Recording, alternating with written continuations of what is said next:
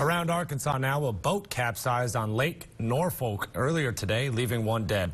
One person was airlifted with a critical injury, and two others were taken to Baxter Regional Hospital.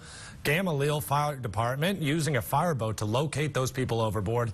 Baxter County Sheriff's Office, Arkansas Game and Fish, and the U.S. Army Corps of Engineers were also on scene shortly after that incident. Stay with KNWA as we continue to get new details, and we post them on our website. You can find it at nwahomepage.com.